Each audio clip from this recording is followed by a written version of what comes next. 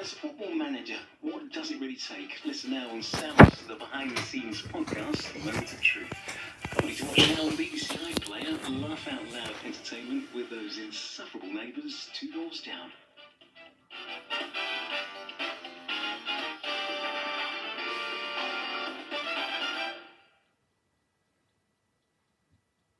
I gave up many years ago trying to analyse dysfunction, why it works. It's not only about music. The greatest rock and roll band in the world. No one had seen anything like it. Music is a resilient thing. God is the only thing we've got that we can trust. Celebrating the Stones at 60. My life as a Rolling Stone. Press red for all episodes on BBC iPlayer. Ambulance was it sees the patient breathing. Do I know you? Who was it, Gabriel? No idea. Do you remember? Well, she knows you. What's going on? The Control Room. Press red for all episodes on BBC iPlayer.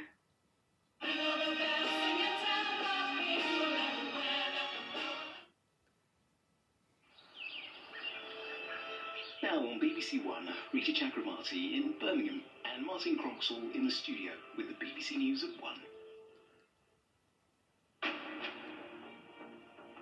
Today at 1, Birmingham prepares for the start of the Commonwealth Games, with the opening ceremony taking place here at Alexander Stadium tonight.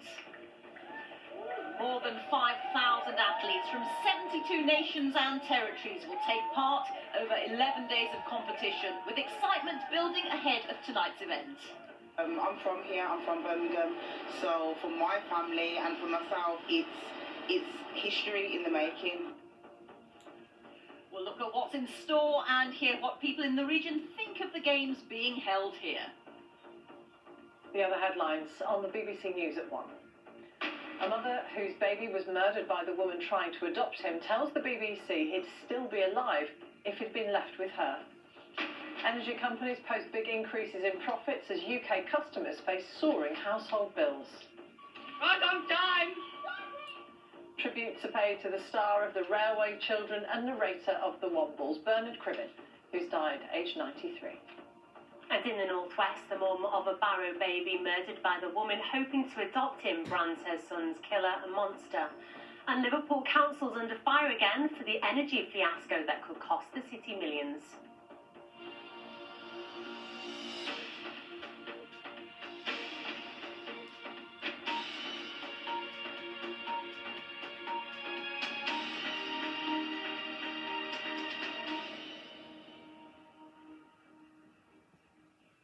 Good afternoon and welcome to the BBC News at 1. The Commonwealth Games 2022 opens here at the Alexander Stadium in Birmingham.